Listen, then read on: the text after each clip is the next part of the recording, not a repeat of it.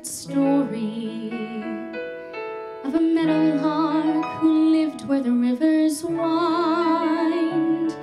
Her voice could match the angels in its glory, but she was blind. The lark was blind.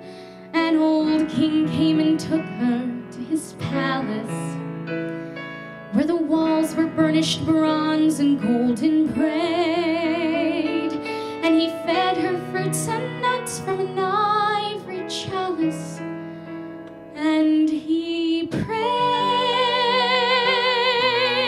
"Sing for me, my meadowlark, sing for me of the silver morning, set me free, my meadowlark, and I'll buy you a priceless jewel and a cloth or bouquet and cruel, and I'll love you for life if you will sing for me."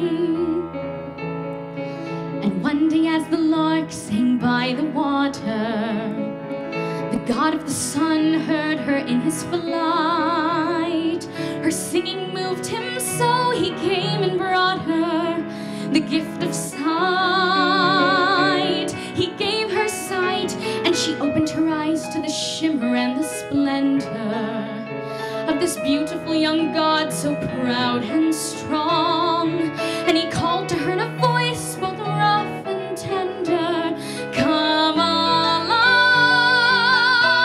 fly with me, my meadowlark, fly with me on the silver morning, past the sea where the dolphins bark, and we'll dance on the coral beaches, make a feast of the plums and peaches, just as far as your vision reaches. Fly with me." But the meadowlark said no, for the old king loved her so. She couldn't bear to wound his pride. So the sun god flew away, and when the king came down that day, he found his meadowlark had died. Every time I heard that part, I cried. And now I stand here starry-eyed and stormy. Oh, just when I thought my heart was finally numbed, a beautiful young man appears before me, singing, "Come, oh, won't you come? And what can I do if finally for the first time the one I'm burning for returns the glow? If love has come at last, it's picked the worst time. Still I know I've got to go.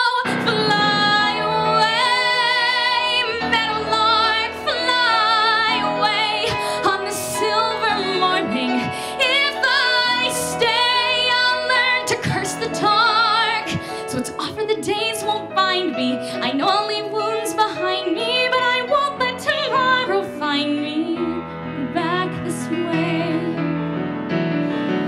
Before my past once again can blind me. Fly away.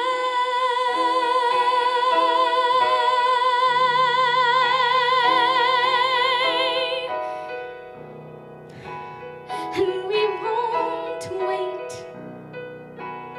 to say goodbye, my beautiful